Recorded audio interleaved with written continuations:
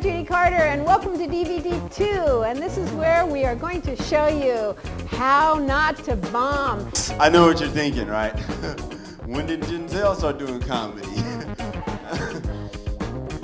Best place to open with is start with something really obvious. Now at the end of this chapter, you'll have an exercise with your comedy buddy to find out what is obvious about you, because you might not know. I know what you guys are thinking. I'm a cross between Fred Flintstone and a little Jew. So I know what you're thinking. What's this black guy doing up here? It's not Black History Month. I know what you're thinking. Are those real? I know what you're thinking. Do the curtains match the drapes? All right, let's talk about blue material. These aren't tits, they're watermelons.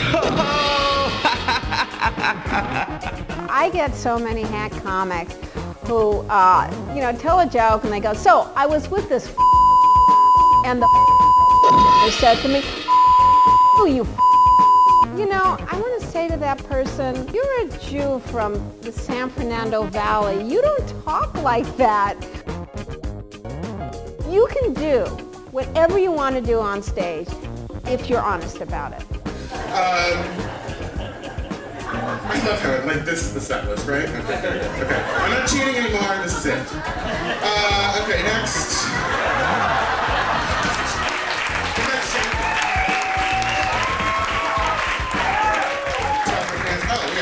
So if you're on stage, looking at your cheat sheet, looking at your notes, don't pretend it's not happening. Call the moment. Call it out, and the audience will love you for it. They love authenticity. Making fun of yourself always kills, especially if it's happening right in the moment. But what if the audience doesn't laugh at your jokes? That's a mistake, I mean, for sure. They get over it. Hey man, people speaking Spanish here, man. Are we in America, man? Fucking like this. Yeah, well, I don't care if you laugh or not. Back in my country, I'm very successful. And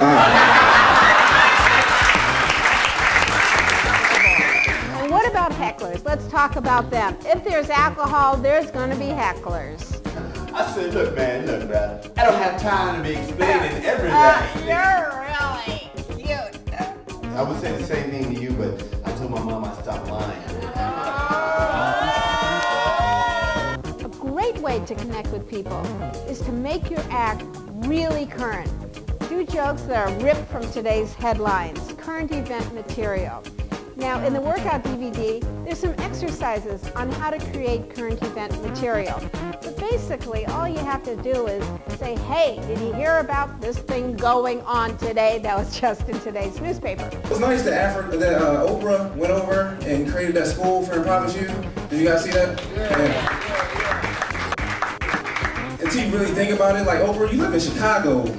Do you really have to go halfway around the world to find some improvised youth? Can't you find any school in Chicago? I feel like Oprah she probably stepped over kids on the way to the airport.